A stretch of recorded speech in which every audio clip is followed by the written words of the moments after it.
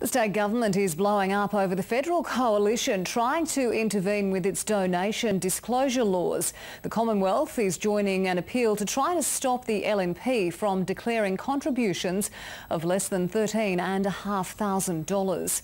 Tegan George explains.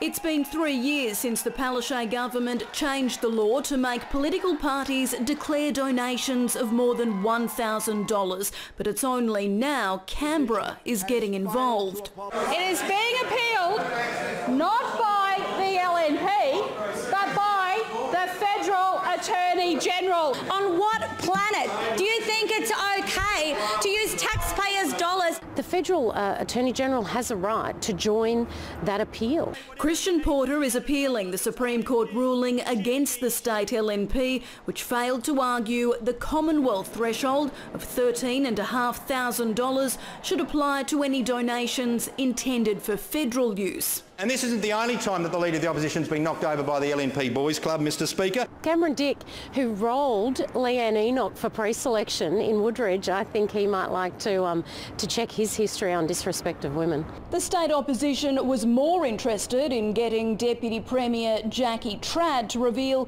how many complaints she received about the Ipswich City Council during her time as local government minister. 326 complaints. The government says it was nowhere near that many, but the downfall of Ipswich Council continues to be a pain in its side. I'm happy to look back at other matters that have been before the department and ensure that any matters that are appropriate be referred on as well. The Agriculture Minister, meanwhile, had a beef to settle with farmers over the way they treated the Premier last week.